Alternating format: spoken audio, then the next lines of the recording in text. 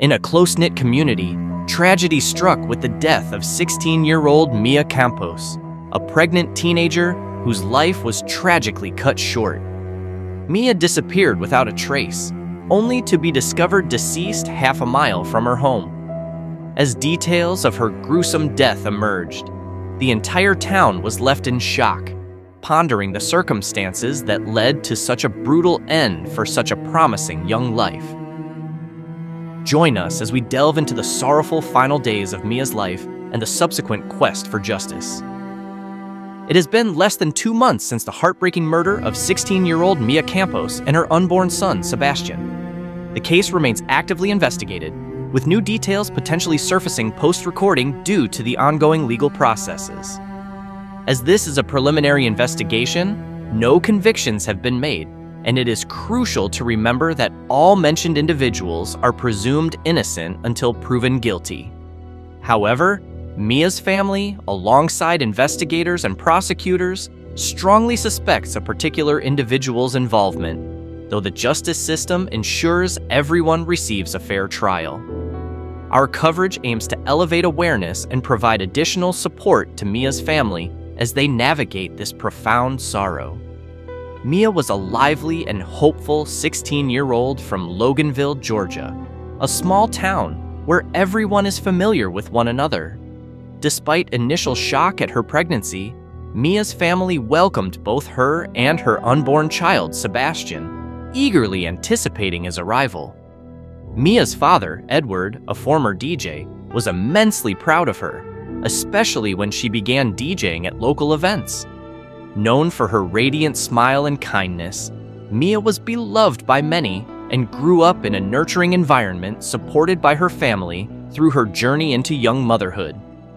The Campos family's unity was only strengthened following Mia's tragic demise. Her older brother Alexis initially struggled with her pregnancy, feeling guilty for having introduced Mia to the baby's father, 20-year-old Jesus Monroy, and unwittingly allowing an adult to groom his sister. Over time, however, the family overcame their reservations, focusing on supporting Mia with love and encouragement rather than judgment. Mia had hoped for Jesus to be a part of her and her child's lives, but her father, Edward, gave Jesus the option to step aside, confident the family could manage without him.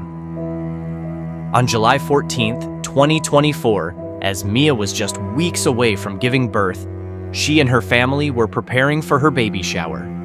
That evening, everything appeared normal as they enjoyed family time together, unaware of the tragedy that was about to unfold. Just before 10:30 p.m., Mia informed her brother that she was going out to meet Jesus at a nearby Quick Trip gas station to grab some snacks. This plan didn't raise any concerns, so her brother thought little of it. At 10:31 p.m., their home's Ring doorbell camera recorded Mia leaving the house for what would tragically be the last time. When Mia hadn't returned after 30 to 45 minutes, her family grew anxious and began to call her cell phone repeatedly, but received no response. They reached out to Jesus, who claimed he hadn't seen Mia since the previous day, contradicting Mia's stated plans to meet him. Alarmed, Edward asked Jesus to come to their home, which he did, accompanied by his own father. Fortunately, Mia had enabled location sharing on the Life 360 app, and using this, the family quickly located her phone half a mile away. Edward and Jesus drove to the location, where, after searching the area, Jesus grimly discovered Mia's body. Mia was found face down, approximately 20 to 30 feet from the road, with no visible signs of severe trauma other than a slight nosebleed. Edward immediately attempted CPR, but it was devastatingly clear that Mia had already passed away. The scene was a parent's worst nightmare. Edward noted his growing concern when Mia hadn't returned by 10:45 or 11 p.m., and Jesus' behavior only heightened their alarm. Jesus appeared detached and even fell asleep in his car during the search. Moreover, he asked Mia's brother Alexis not to disclose to the police that he was the father of Mia's unborn child. By 1 a.m., police and emergency services had arrived, and Mia's family explained that she had left the house to meet someone she knew. It quickly became apparent that Jesus, despite his initial denials, was a central figure in the investigation. His behavior and inconsistent statements immediately raised red flags. Initially, he misled the police by describing himself merely as a close family friend, not as Mia's boyfriend or the father of her child. During a confrontation, Mia's sister Marisol implored him in Spanish to stop lying and come clean, but Jesus remained uncooperative and clammed up, refusing to engage further. On July 17th, Jesus was arrested for providing false statements to investigators.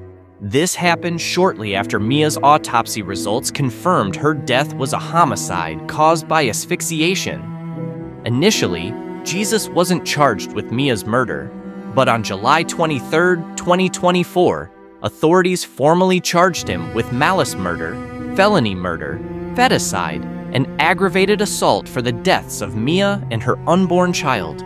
Although he remains innocent until proven guilty, Mia's family strongly believes he is responsible.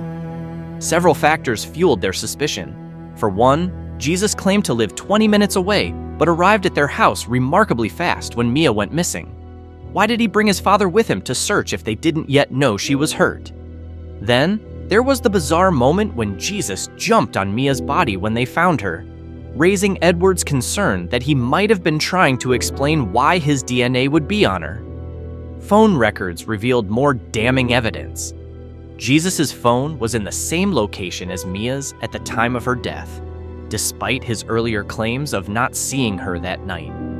More chillingly, Mia had saved a screen recording of their messages in which Jesus had urged her to meet him, delete the texts, and even clear them from her recently deleted folder. The last message Mia ever sent at 10:37 p.m. was to a friend, "I'm scared." The case is still ongoing, and investigators continue to piece together evidence. With each new discovery, the picture of what happened that tragic night becomes clearer. While many questions remain, we hope that more clues and proof will emerge in the future, helping Mia's family find the justice and closure they desperately seek. As the investigation continues, each court hearing brings new revelations that grip both the local community and the public. The town has rallied around Mia's family, offering support in any way they can, through vigils and memorials. If you enjoyed today's video, don't forget to like, subscribe, and hit that notification bell so you never miss out on our latest content. We dive into the most intriguing and shocking crime stories each week, and your support means the world to us. Until next time, stay safe and take care of yourself. See you in the next video.